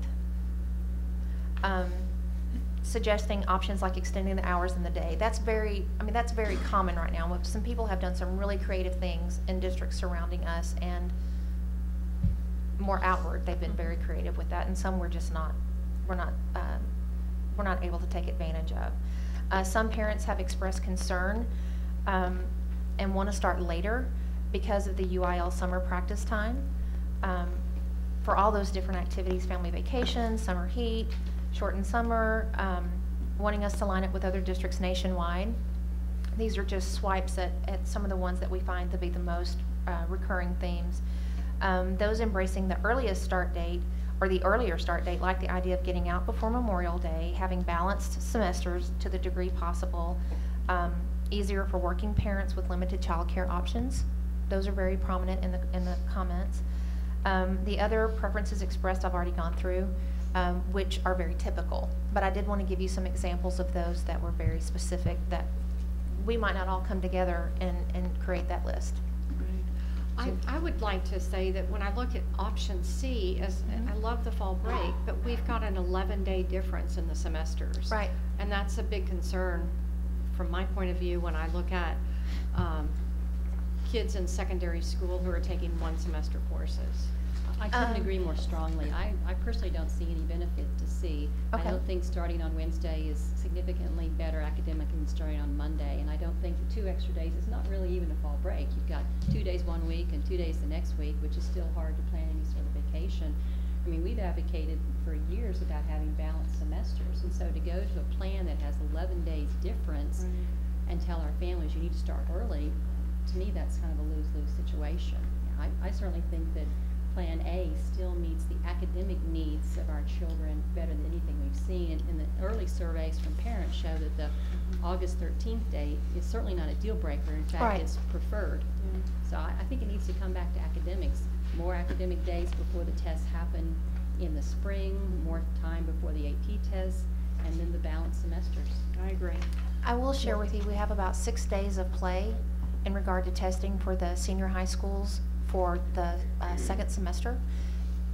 That varies depending on retest and those kinds of things, but I did want to bring that up as well. Certainly the decision for adoption is going to ultimately be yours.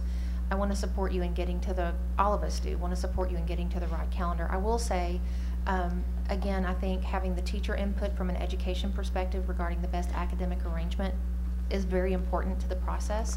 It's not exclusive, but certainly it's very important, and I don't think we've heard as much as we will once we're able to show these options and get some discussion. What I would like to know is, based on Ms. Richards' comment or any of those that you may have, do you want to consider the option C, or would you rather not put that forward? Considering that we're halfway through. Well, I'm not a big fan of option C, but I have a number of comments. And forgive me if this is a new trustee question, but are we not assessed by the state on instructional minutes now versus days? Yeah. So it's possible. It's possible to use minutes as a barometer. So I guess I'd like somebody from staff, I don't know who, but to help me understand the challenges of adding, say, 10 minutes a day to the stage we are in instructional versus what we have today that would give us more flexibility calendar-wise. So just, again, forgive me if this is a dumb question. No, that's a fair question. I think we might have received a report last year, and a lot of it has to do with transportation and the 3-tiered bus system, and then you've got activity buses, and so I don't recall the outcome, but it seems to me that the senior high kids might not get home until after dinner. Something crazy like that. I will say, not to interrupt the board discussion, but to just offer a comment. In our staff study and cabinet study of the different calendars and all the different issues that are represented by each one, and there are issues with all, the question was asked of transportation, the what if. The what if the 10 minutes, whether it's all before, all after, split, all those different things, and there were some conclusions and preferences that were given by I would say preferences, possibilities and those that might be impossibilities were shared with our transportation department. Does anybody want to share anything that we talked about there? In case I'm not saying it completely. No, we're thinking out loud. What we had talked about was if we had to add to elementary and middle school currently go 15 minutes less than high school and senior high. So we had talked about if we had to add additional minutes at elementary and middle, we can't. That would be very difficult to accommodate. I was trying to remember if we've talked about adding across the board. I don't think that we did. Yeah. I mean, if you. We focused on. I mean, I'm no transportation expert, but if you add, and I'll just make up a number, 10 minutes across the board, what's the challenge? I mean, well, I'm gonna branch here or a limb to say that 10 minutes on top of the senior high or those upper level grades would extend their day beyond what is necessary for instruction.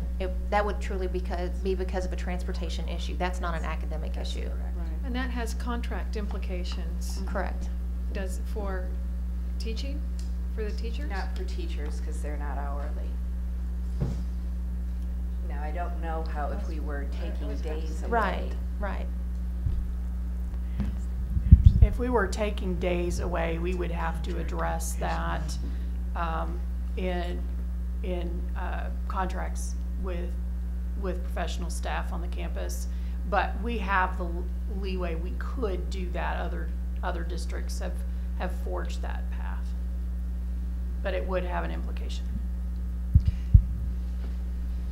I do have one other thing I'd like to share with you as you're considering the next step, how to lead us forward. On calendar A, we do end, it's proposed that the last day of instruction would be May 24th before Memorial Day. But if you will recall, it does create complications in regard to when we would schedule and have an opportunity to get into the Star Center. And right now, we just received, and I feel a little funny saying this, but it's true, just because it's been such a tentative situation, but we just received Friday the contract from the Star, which we've been waiting for. It's certainly been on their end to put that together, and we just received that to hopefully qualify our date for this current year. So if you look to next year, if we ended before Memorial Day, I think there will be a competition for the Saturdays, which are the only days that we can be hosted in the Star Center. And I think I'm saying that wrong. I think it's the Star. I'm sorry. Dr. Cooper will probably tell me about that tomorrow. Well, isn't just the main issue how many weeks after the conclusion of school would you then hold graduation? Well, traditionally, when we've had the last day of school on a Friday, it's usually the following Thursday. And that would not likely be possible. I think that's a tradition. Most people in the district wouldn't even know that was the tradition. So, but again, it's just a consideration. I really want to give you all the information that I can. And then in regard to draft B, you all haven't had much to say about that one, so maybe it's really not worth commenting on. I'm not sure. But if you notice, students would have their last day of instruction 2 days after Memorial Day, which frankly is, I think, a bit of a leap to get families tuned back into school for 2 days, regardless of what grade level their students are in, which is one of the concessions made with calendar C, is where we were able to put a couple of days back in October for a fall break and bring them back in a more reasonable way that would more academically suit than having 2 lost days, if they indeed did not respect the calendar in that regard. Carla, I have one question. I saw the survey, and it has which option do you choose, A or B, and then an open-ended question. Do you know or have a sense of were more than half the people responding in that section suggesting a later start, or less than half? I'm looking for a specific piece. In the overall responses, out of the essentially 4,100 responses at this point, 189 opted not to make a calendar selection, and 2,704 opted not to leave a comment. So again, not to make a great deal of assumptions, but I think there's one that some were comfortable selecting A or B without needing to comment or propose any changes. They saw a clear cut yes or no, or not yes or no, but their preference. I don't know if that helps with what you're asking for. I mean, again, You know, I'll tell you what I felt when I got the survey. It was, I didn't feel that there was a question there on, would you like to not start that week at all? I was, is it A or B? And sometimes, you know, when you're asking, is it A or B, I'll give you A or B, and really not think that there's an option to suggest maybe something else, maybe not starting that week. So I was wondering of those who actually did provide comment, what percentage roughly would actually say start later? parents prefer calendar draft A at 65%, with 35% opting for calendar B. Mm-hmm. And the comments, again, are very, they're not easy to separate, but those are trends that we're seeing. So if you're looking at parents only, just at this point, because obviously while we're talking, hopefully the respondents are coming in, over 2,100 made a selection between calendar A and B, with 108 parents skipping that section completely. Mm-hmm. Can I ask a question? Mm-hmm. On the survey, when we have a response from a parent, is there a way to ascertain whether they're a parent of a elementary student or a secondary student? I don't think we did that. We did that by parent, by staff member who's also a parent, and by students. Am I saying that correctly? Yes, and also community members who don't vote. Yes. Okay. That was a category that some of us were interested in as business owners and people who serve our community that may not have a student. And did we have a category for people from New Jersey? Only if you asked for it specifically, and I don't think you did. All right. Well, But we still get feedback from them. It's not over. yeah, I mean, just as a follow-on to what you're saying, if a third date had been put out there, but it hasn't yet, but it's Right. impossible to know what the 4,000 people would have thought about it, right? Well, may I share this? A third date, if we had had one for this particular calendar survey, would have been reflective of the calendar we're serving under now. Mm-hmm. And the Right. board said the other two. We didn't say that we wanted to mirror the current school year, and that would have been the most likely third day that would have been put on the survey. Did we say that? We didn't want That was before you were elected. to- Sorry. Okay.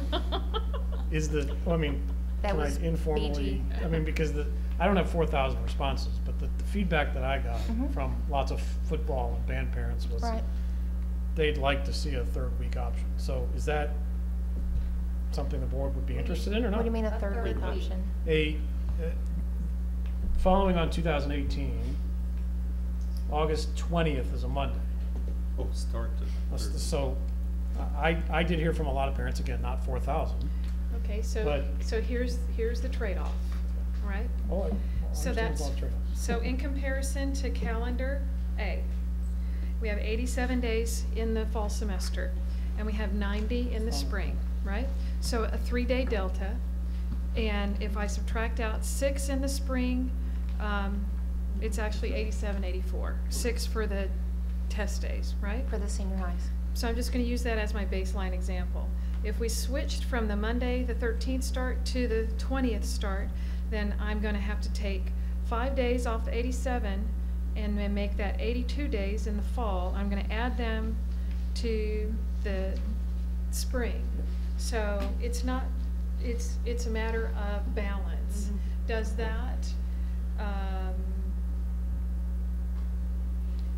Does that create the best academic outcome? Oh. That's the question. Yep. And the next calendar starts on a Wednesday, so that would be it's a couple more days. So it's just a question of, do we want that distribution? Oh, well, point taken. And you and I had a very good conversation about this, because there are hundreds of factors that go into this and hundreds of impacts that I as a parent and as a trustee may not see. I just think it's something we should consider. If it's not something that the board has a taste for, then we can, advise staff accordingly. I thought we actually did talk about this and didn't take a formal vote, but took a head nod of whether or not we were interested in starting the third week, or whether we wanted that middle week. And I thought that the idea, I thought that's where these two calendars came from. We said we wanted A and B to start that middle week, and we did consider whether or not we wanted a third week. I'm not interested in that. I want to start earlier. When does UIL let us start practice? What's the date? August 1st. August 1st. August 1st. So has there been conversation, I know we've asked this multiple times, but I don't know what the latest is. What does UIL say about this District of Innovation flexibility and their potential flexibility? It's my understanding, with conversation with Kathy Cuttis, as she's had direct conversation with them, and I think we've also seen this in a actual communication. They are obviously aware of the DOI process that's been going on the last year or two, and their comment is still remains the same, as they are not looking at adjusting their August 1st start date, so to speak. Yeah, in my conversation with the superintendent and Prosper, I happened to say, why couldn't we say X number of days before when you start? And his comment to me was, don't bother. We asked that question, and it took about 5 seconds for them to say, no, thank you.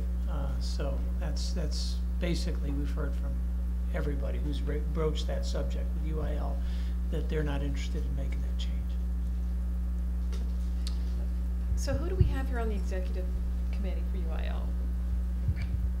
Like somebody from Plano? Yeah, I'm on the one for fine arts. For fine arts, yeah. But who? We don't have, I mean, there's a district, each district has an executive committee that, Cheryl Brentz, and then the other athletic directors from each of the competing districts make up the actual executive committee for, like for us, District 6A. Now the music, I think, are a little bit different alignment, so to speak, and I'm not sure exactly their formal setup. I'm only asking because it makes me wonder, I mean, how can they be so disconnected from what the rest of the state is doing? And the change in law. And the change in law. How is it okay for them to just be ironclad no? Why, I mean, shouldn't we communicate with them as one, and then get some of our colleagues to communicate and say, we're petitioning you to consider modifying your position, instead of just taking it. I don't like to just take it. I don't know why we can't make an official ask and have others do the same and kind of lobby it. One thing to offer, and I'm not trying to sway one way or the other, and Tammy, on that August 1st piece, from a band standpoint, and I don't know the exact number of hours, but I believe it's they are able to do non-marching activities. I want to say either a certain number of hours even before August 1st. Many directors will use the early part of summer before they go to camp.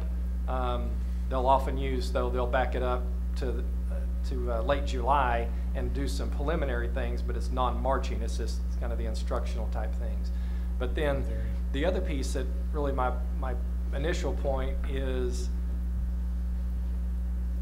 they're not, regardless of the calendar, and they're August 1st for music, for band, and then it's later for athletics, practice still gets to occur. It just looks different because we're already in service time, and we're going to be in the school year starts. So it's not like we're being somewhat overly shorted. I mean, that can be argued a little bit, but they're still getting to practice. It just looks different because of what's going on during the day. That they will adjust that. Now that's still going to be a good debate that people will give input on, staff included.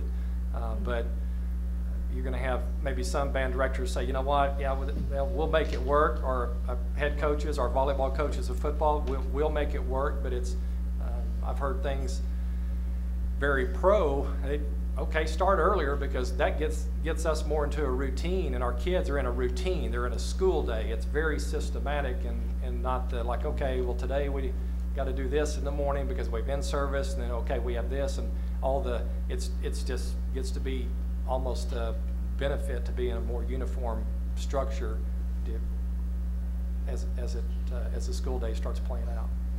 But I just didn't want it to get lost in the conversation. The programs are still getting to practice and prepare.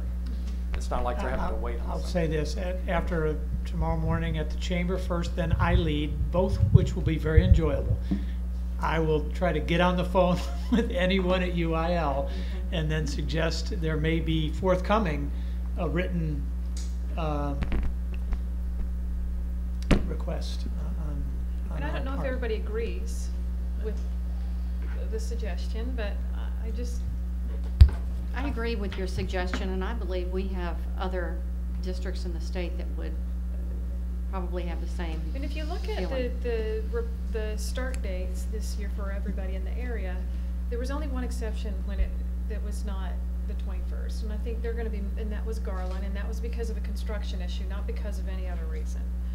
So collectively, the districts in this region at least are moving forward, and there were 400, I think, districts that had District of Innovation plans with this flexibility in it.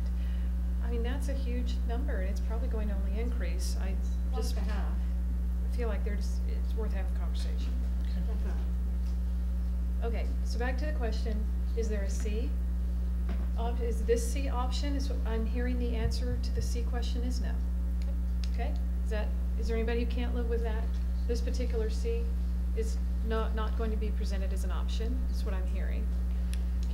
What, in next steps, would you, never mind, I think you've already answered that So the question. next question is there some other option D that Greg is suggesting that is week 3? I think it Based. defeats what we've been trying to do with Districts of Innovation. I think that this year's calendar was a baby step into what we're trying to do for next year. I think we would lose ground if we went to a week 3 start. We're back where we were. Okay. Other feedback? All right. It's option A, it's option B. Continue to survey. Okay. We're in And it. just as a point of order, I don't know if you noticed that, but we're starting in all 3 options. We're starting the second semester on Kim Jong-un's birthday. Not sure if that's intentional. I don't think that qualifies as a holy day. So. What would you like for me to say? I don't think that needs That's a non-issue. Okay. Not for us. Thank you, Carla, for giving us a summary of the feedback, and we appreciate all the work that you guys are doing to collect that feedback. I know it's hard to analyze it when it comes in that commentary fashion, so thank you for giving us an option in the conversation. And thank you for all the ideas shared. Last item is the conclusion of the public comment session. I now convene the 15-minute public comment session on non-agenda topics. Each speaker has up to 3 minutes. Ms. Oliver, do we have any comment cards? We do. Ms. Carolyn Mobius. Okay. Carolyn Mobius, 1412 Parkview Lane, Murphy. Okay, wait a minute. Oh. Nancy, will you give her, Okay. give her 3-minute time? I'll get it. Just give me a second, Caroline, to get it done. Okay, go. You may go. Okay, so the agenda item, or what I want to talk about is not an agenda item, but it's fine arts. And in a roundabout way, I wanted to say, I don't know if y'all have seen Plano East new weight room and field and how wonderful it looks. I can just tell you, when I received some pictures, I was blown away, blown away. It looks wonderful. What I would like to say is, as you're going through the budget this year, please consider the fine arts program. I didn't push for this when I was in y'all's position since I had a child highly involved in the fine arts. They're under a similar situation where I think there are things that need to be replaced. There's definitely issues at Plano East, which you can find out on your own. But I would just encourage you, remind you that some of the things we had discussed before, if we're offering the program, what is it that we consider Plano standards? And is Plano standards, you know, a stage that's functioning well, sound equipment that isn't crackling all the time, you know, how many programs or shows are we going to, that PISD is going to support for the theater groups? Is it only going to be one a semester, or should it be more? I think those are things that you really, it's a little bit different, but I think that's things that need to be considered. I think they've been put on the back burner for quite a while, and I think there's useful lives that haven't been considered for instruments and sound equipment and stuff like that that really needs to be in place. There shouldn't be wait till disaster hits and let's fix things. It should be more on a routine basis. So 1 minute. That is all I have to say. I miss y'all, but I'm glad I'm not here. Bye. Okay, thank you for your comments, and with no further business, this meeting of the Board of Trustees is adjourned at 9:13 p.m. Are you going to